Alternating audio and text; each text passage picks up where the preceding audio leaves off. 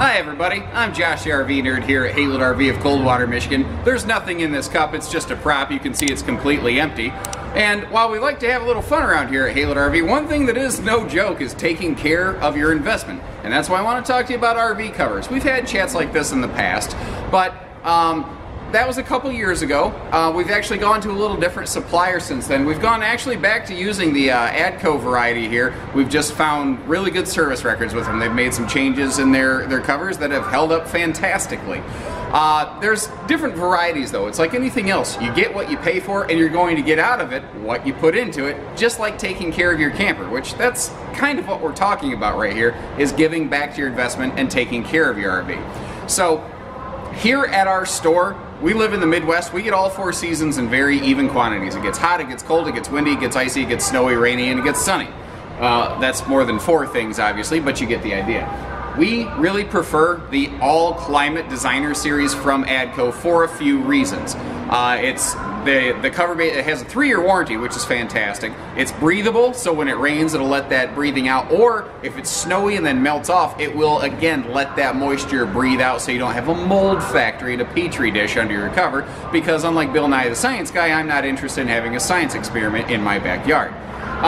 There are less expensive covers, like you'll see one that'll say like rain or moderate climate or something like that. If you say live in a more of a like all sunshiny place, it doesn't get snowy or anything like that, like Tennessee South. I know some areas of Tennessee can get some good snow up in them hills, but if you're going to be just concerned about protecting it from the sun, maybe you don't need the All Climate variety, but for the money difference, it's not that big of a gap. I think that you'd be really happy with what you get there. So here's the thing. Here's why this is such a big deal, taking care of your investment. When people are in the used market, one of the things that we talk about is, has it had leaks? Has it had problems? The vast majority of RV leaks are actually due to lack of ownership, care, maintenance, upkeep, etc. Well, anything like this that is going to reduce the amount of care, maintenance, and upkeep that you have to apply to your trailer is going to pay you back dividends. And I've never seen a better example than a couple years ago. We took in a 2011 Cougar fifth wheel and a 2012 Cougar fifth wheel on trade in the same week, same floor plan. The 2011 had been kept under a cover.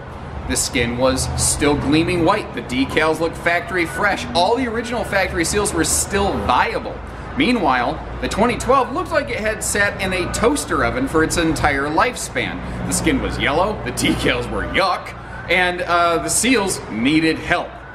We gave more money on trade for the older 2011 that had been undercover in its lifetime than for the 2012, and sold for more money the 2011 that was older than the 2012. 2 identical RVs, 1 year apart, older one worth more because it was protected.